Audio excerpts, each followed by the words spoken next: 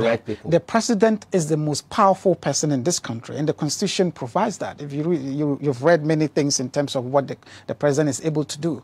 The president is so powerful that he's the one who can decide life and death for any citizen in this country. And so these concerns are being shared. People are getting frustrated and worried about the ramifications of these things going forward, especially into elections. The only single, person who can change that is the president. And your president's actions, inspire or shape the conduct of his team. If we're not having it happen, to the camera, if you're not seeing it happen, it means that there will be dangerous consequences for all of us.